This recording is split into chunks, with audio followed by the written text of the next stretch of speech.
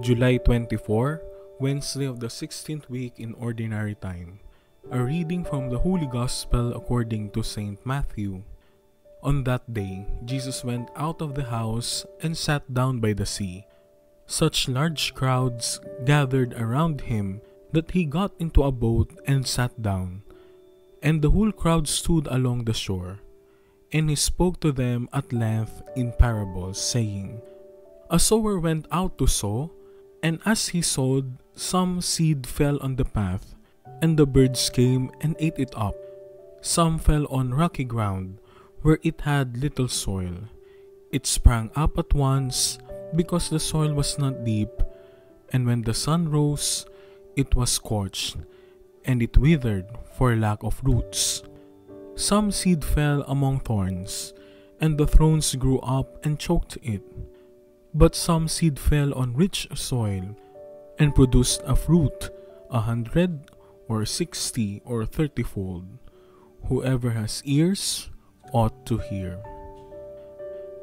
The Gospel of the Lord. He got into a boat and sat down. Jesus is familiar to the rural crowds, so he crafts a story for them using simple images like seeds scattered by a farmer across different kinds of soil. Seeds on the footpath are eaten by birds. Those on rocky ground are scorched by the heat of the sun. Other seeds on thorny soils see some growth but are eventually choked.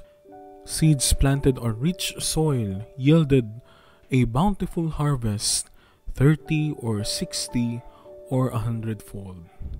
The different kinds of soil represent varied dispositions of people towards the Word of God. Some have their minds shut and do not have any interest at all. Others are attracted to the Word, but their interest is shallow and superficial. Some are inclined to let the thistles of many distractions crowd the seedlings out, but still others are fertile soil for seeds to grow and bear fruit.